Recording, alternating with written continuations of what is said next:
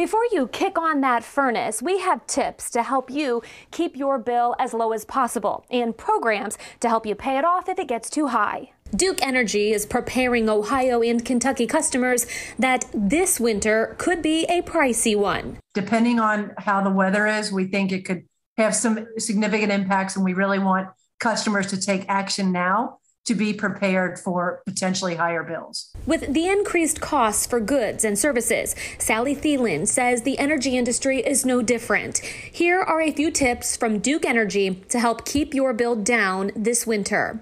Reduce your energy. Caulk, seal, and weather strip all seams, cracks, and openings to the outside. Change air filters regularly. And have ceiling fans moving in a clockwise direction, which pushes warm air back down into the room. And if you have been hit hard by the COVID-19 pandemic, you could qualify for winter bill assistance through Hamilton County.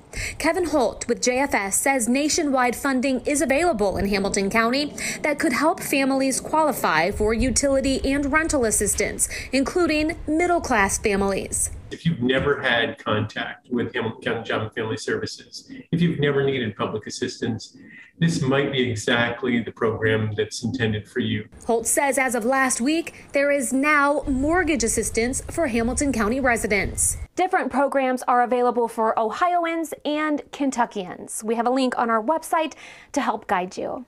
Natalie Clark, WLWT News 5.